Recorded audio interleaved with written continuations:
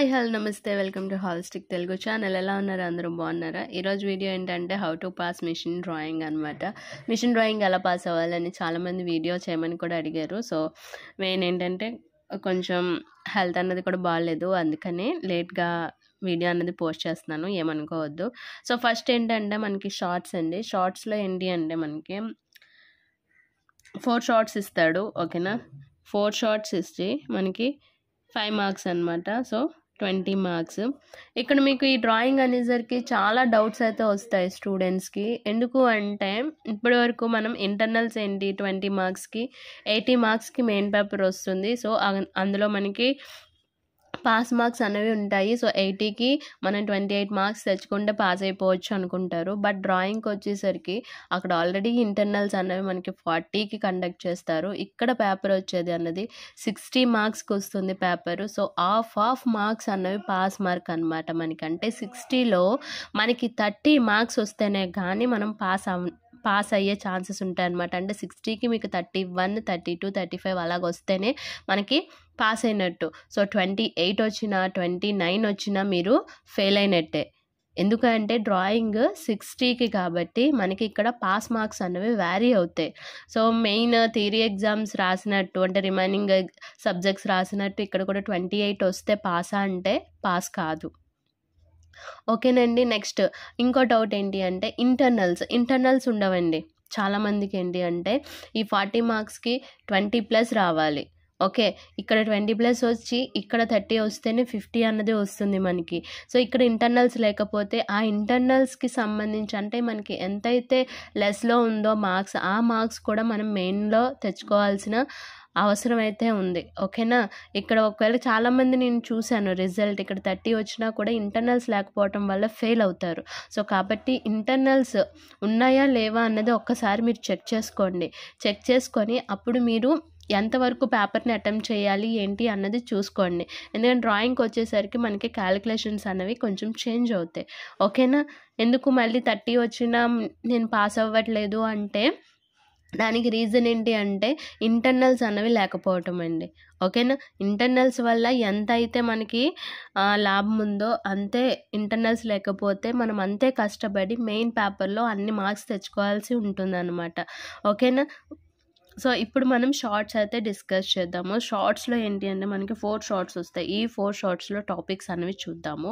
మనం first thread profiles అనేవి మనం గీయాలి, ఓకే. థ్రెడ్ ప్రొఫైల్లో మనం వామ్ థ్రెడ్, నకల్ థ్రెడ్, యాక్మీ, స్క్వేర్, బట్టర్స్, ఇలాగ మనం టైప్స్ ఆఫ్ థ్రెడ్స్ అనేవి మనం చూసాం కదా. సో అవి అనేది నేర్చుకోవాల్సి ఉంటుంది. Next hexagonal bolted with washer and ఒక్కొక్కసారి ఏంటి అంటే నట్ కూడా అడుగుతూ ఉంటాడు అనమాట. సో ఇలా మీరు hexagonal bolt with washer and nut, so మీరు ఇవి నేర్చుకోవాలి. నెక్స్ట్ ఏంటంటే నట్స్ అడుగుతాడు, ఓకే. వింగ్ నట్, క్యాప్ నట్, ఫ్లేంజర్ నట్, ఇవన్నీ మీరు డైమెన్షన్స్ అనేవి గుర్తుపెట్టుకోవాలి, ఓకే. డైరెక్ట్గా వాడు క్వశ్చన్ అన్నది ఇచ్చేస్తాడు, అంతే. జస్ట్ డ్రా అని చెప్పేసి ఇచ్చేస్తాడు. మీరు డైమెన్షన్స్తో సహా మీరు ప్రాక్టీస్ చేసి మీరు డైమెన్షనింగ్ అన్నది, నొటేషన్ అన్నది అన్నీ చేయాల్సి ఉంటుంది. అంటే షార్ట్లో ఎక్కడా కూడా మనకి ఎటువంటి డైమెన్షనింగ్ అన్నది ఇవ్వడు, ఓకేనండి. వింగ్ నట్ అయినా జస్ట్ డ్రా ద వింగ్ నట్ అంతే. మీకు క్వశ్చన్ పేపర్ కూడా చూపిస్తాను లాస్ట్ది ఎలా ఇస్తాడు ఏంటన్నది మీకు ఒక ఐడియా అనేది వస్తుంది. నెక్స్ట్ ఐ ఫౌండేషన్ బోల్ట్ అండి. ఒకవేళ మన కర్మ కాలితే అప్పుడు ఈ ఐ ఫౌండేషన్ బోల్ట్ అన్నది వస్తుంది. లేదంటే ఈ 4గింట్లో ఫస్ట్ క్వశ్చన్ అనేది వచ్చే ఛాన్సెస్ అనేవి ఉంటాయి, ఓకేనా. అంటే కొన్నిసార్లు మనకి ఏంటి అంటే డైరెక్ట్, కొన్నిసార్లు అంటే కొన్ని పేపర్లో థ్రెడ్ అడుగుతాడు, కొన్నిట్లో ఏంటంటే నట్స్ అడుగుతున్నాడు, కొన్నిట్లో డైరెక్ట్గా ఫౌండేషన్ బోల్ట్ అడిగేస్తున్నాడు, కొన్నిట్లో ఏంటి అంటే hexagonal bolt, draw the hexagonal bolt with washer అనే అడుగుతున్నాడు. సో ఈ 4గిట్లో ఏదో ఒకటి మనకి ఫస్ట్ క్వశ్చన్ అన్నది అవుతుందన్నమాట, ఓకే. సెకండ్ క్వశ్చన్కి వచ్చేసరికి వెల్డింగ్ జాయింట్స్ అండి, ఓకేనా. వెల్డింగ్ జాయింట్స్ ఏంటి అంటే మనకి ఒక 10 సింబల్స్లో ఉంటాయి, ఓకేనా. ఒక ఆ సింబల్స్ అన్నీ చూసుకుంటే ఒక 15 అలా ఉంటాయి. ఆ సింబల్స్ అన్నీ చూసుకుంటే మీకు సరిపోతుంది, ఓకే. Next rivet joints. ఈ రివిట్ జాయింట్స్లో మనకి ల్యాబ్ జాయింట్ ఉంటుంది, ఓకే. నెక్స్ట్ బట్ జాయింట్ అన్నది కూడా ఉంటుంది. ఈ ల్యాప్ జాయింట్లో మళ్ళీ మనకి ఉంటుంది చైన్ టైప్, జిగ్జాగ్. ఓకే, ఇందులో ఏంటి అంటే single strap. Okay, single strap. ఇందులో ఏంటి అంటే double strap. Okay, double strap, మళ్ళీ చైన్, జిగ్జాగ్ ఉంటుంది. ఓకే, సో అన్నిట్లోని కామన్గా మనకి ల్యాప్ జాయింట్, బట్ జాయింట్ ఇవి చూసుకోవాలి. అందులో చూసుకోవాల్సింది ఏంటంటే చైన్. సేమ్ ప్రాసెస్ అండి, అంటే మన డ్రాయింగ్లో మనకి ఏమీ చేంజ్ అవ్వదు. ల్యాప్ అంటే ఏంటి డిఫరెన్స్, బట్ అంటే ఏంటి డిఫరెన్స్ చూసుకోవాలి. నెక్స్ట్ చైన్ అంటే కంటిన్యూస్గా వస్తుంది. జిగ్జాగ్ అంటే ఏంటి అంటే మనకి పిచ్ అన్నది చేంజ్ అవుతూ ఉంటుంది. ఓకేనా, అది చెక్ చేసుకోవాల్సి ఉంటుంది. అలాగే బట్ జాయింట్లోకి వచ్చేసరికి సింగిల్ స్ట్రాప్ ఉంటుంది, డబుల్ స్ట్రాప్ ఉంటుంది. ఓకేనా, సో ఇలా మీరు కొన్ని ఐడెంటిఫికేషన్ మార్క్స్ అనేవి మీరు గుర్తుపెట్టుకుంటే ఈజీగా రివిటెడ్ జాయింట్స్ నుంచి కంపల్సరీగా క్వశ్చన్ అనేది వస్తుంది. ఇక్కడ ఏంటంటే మనం ఫస్ట్ డిస్కస్ చేసింది ఈ 4 టాపిక్స్లో ఏదో ఒకటి వస్తుంది. ఇక్కడ ఏంటంటే 2, 3, 4 ఏంటంటే పక్కా అనమాట. ఇంకా ఇందులో ఏంటి అంటే మనకి ఇంకా 10 సింబల్స్లా ఉంటాయి. ఆ 10 సింబల్స్ చూసుకుంటే మనకి 5 సింబల్స్ అనేవి కన్ఫామ్గా వచ్చేస్తాయి. ఓకేనా, సో ఇవి షార్ట్స్. చాలామంది అనుకుంటారు డైరెక్ట్గా 40 మార్క్స్కి పేపర్ అటెంప్ట్ చేసేస్తే వచ్చేస్తాయి కదా, ఇన్ని షార్ట్స్ ప్రిపేర్ అవ్వాలా అంటే పర్ఫెక్ట్గా గీసారా అండి. సబ్జెక్ట్ చాలా హై స్కోరింగ్ సబ్జెక్ట్ అనమాట. 100కి 100 వచ్చేస్తాయి. 90% నేను రిజల్ట్ కూడా చూశాను. ఓకేనా, సో ఎగ్జాక్ట్ అసలు చిన్న మిస్టేక్ కూడా చేయకుండా డ్రాయింగ్ కనుక డ్రా చేయగలిగితే మనకి పర్సెంటేజ్ ఇంక్రీజ్ అయ్యే సబ్జెక్ట్స్ ఏమైనా ఉన్నాయి అంటే అది ఇంజనీరింగ్ డ్రాయింగ్స్ అండి అవన్నీ. ఓకే, అది ఇంజనీరింగ్ డ్రాయింగ్ అయినా అవ్వచ్చు, మిషన్ డ్రాయింగ్ అయినా అవ్వచ్చు, ప్రొడక్షన్ డ్రాయింగ్ అయినా అవ్వచ్చు. సో మనం పర్ఫెక్ట్గా గీయగలగాలి. అసలు చిన్న మిస్టేక్ కూడా ఐడెంటిఫికేషన్ లేకుండా గీయగలను అనుకుంటే కనుక 40 మార్క్స్ ఓకే. ఓకే, లేదు నాకు అసలు సిలబస్ ఏంటో తెలీదు, అసలు ఏవి ఎక్కడుంటాయో కూడా తెలీదు, ఏ పార్ట్ ఏంటో కూడా తెలీదు, ఇలాంటప్పుడు నేను ఎలా చేయాలి అంటే ఎస్ఐతో పాటుగా మనం షార్ట్స్ కూడా మనం గీయాల్సి ఉంటుంది. అంటే సేఫ్టీకి. ఓకే, మనం ఇంకా 40 మార్క్స్ నేను గీసాను, ఓకే నాకు అక్కడ 40 మార్క్స్ వచ్చేస్తాయి అంటే కనుక ఓకే, కాన్ఫిడెంట్గా గీసారు అంటే ఓకే. ఎంత కాన్ఫిడెంట్ అయినా మనం అట్లీస్ట్ ఒక 3 షార్ట్స్ అయినా డ్రా చేయగలగాలి. ఓకేనా, సో పాస్ అవ్వడానికి. నెక్స్ట్ మనం ఎస్ఐస్ డిస్కస్ చేద్దాము. ఈ ఎస్ఐస్ ఏంటి అంటే universal joint, eccentric, plumber black, foot stop, bearing, నకల్ joint, screw joint.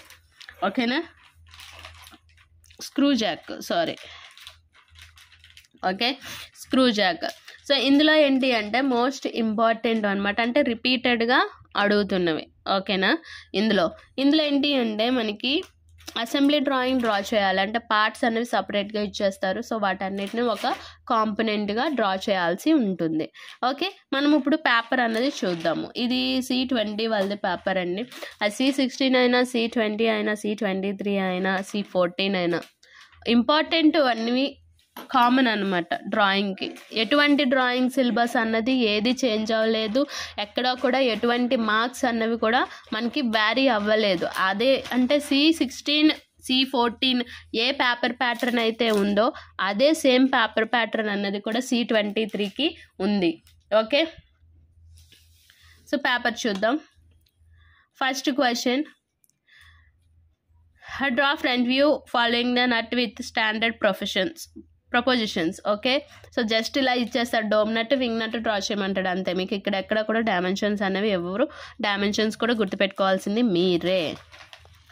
And second question, draw the front view and top view single riveted lap joint for the joining plates of thickness 9 mm take standard proportions. So మనకి thickness అనేది 9 mm ఇచ్చాడు. So 9 mm ప్రకారం మనకి ఏముంటాయి, distance 1.5 × d. ఓకేనా, so tea thickness ఇవన్నీ ఉంటాయి కదా. సో వాటి బట్టి అంటే ఇక్కడ ఇచ్చిన 9 బట్టి మనకి వాల్యూస్ అనేవి చేంజ్ అయిపోతాయి. Okay, next draw the following symbols. చూసారా, సింబల్స్ అనేవి single we but wealth, plug wealth, concave, baking and single bevel butt joint. Draw the following global valve, 90 elbow and check valve, lateral and cross. Okay, so ఇవి మనకి ఈ SS అనమాట. మనకి shorts. ఎస్ఐకి వచ్చేసరికి చూసారండి, మనకి ఫ్లేంజ్డ్ కప్లింగ్ అనేది ఇచ్చారు. ఇక్కడ మనకి 3 సెక్షన్స్ అనేవి ఇచ్చాడు. Half section of front view, అంటే half section of front view చేస్తే 20 మార్క్స్, సైడ్ వ్యూ గీస్తే 15 మార్క్స్, డైమెన్షనింగ్ చేస్తే 5 మార్క్స్. ఇక్కడ ఇంకోటి గుర్తుపెట్టుకోవాల్సింది ఏంటంటే, మీరు ఆన్సర్ గీసిన తర్వాత కంపల్సరీ ఈ పార్ట్ లిస్ట్ అన్నది గీయాలి. ఈ పార్ట్ లిస్ట్ కూడా వాడే ఇచ్చేస్తాడు. సో కాబట్టి ఈ పార్ట్ లిస్ట్ కూడా మీరు డ్రా చేయాలి. ఓకేనా, ఆన్సర్ గీసిన తర్వాత. సో మనకి ఇంకా సెకండ్ ఆప్షన్కి వచ్చేసరికి మనకి చూసారా, ఇక్కడ ఏమి ఇచ్చాడు, స్టఫింగ్ బాక్స్ అనేది ఇచ్చాడు. So same full sectional front వ్యూకి 20 marks, top వ్యూకి ఏమో 15 మార్క్స్, డైమెన్షనింగ్ ఏమో 5 మార్క్స్. ఓకే, ఇలా ఇచ్చాడు. ఓకే, మనకి పార్ట్స్ అన్నది కూడా పార్ట్స్ లిస్ట్ కూడా ఇచ్చేస్తాడు. సో ఇలా పార్ట్ లిస్ట్ ఇచ్చేస్తే మనకి చూసుకోవాల్సి ఉంటుంది. అంటే first part, second part just మీరు ప్రాక్టీస్ చేయడమేనండి డ్రాయింగ్. ఓకేనా, ఎంత ప్రాక్టీస్ చేస్తే మనకి అంత మంచి మార్క్స్ అయితే వస్తాయి. సో ఇది ఈ వీడియో కనుక నచ్చినట్లయితే లైక్ చేయండి, షేర్ చేయండి. అలాగే మన ఛానల్ని ఫస్ట్ టైం కనుక చూస్తున్నట్టయితే ప్లీజ్ అండి సబ్స్క్రైబ్ చేసుకోండి. అలాగే పక్కనే వచ్చిన బెల్ ఐకాన్ని కూడా ఓకే చేయండి. దానివల్ల నేను లేటెస్ట్గా పెట్టబోయే ప్రతి వీడియో యొక్క నోటిఫికేషన్ అనేది డైరెక్ట్గా మీ మొబైల్కి అయితే వచ్చేస్తుంది. So thank you for watching.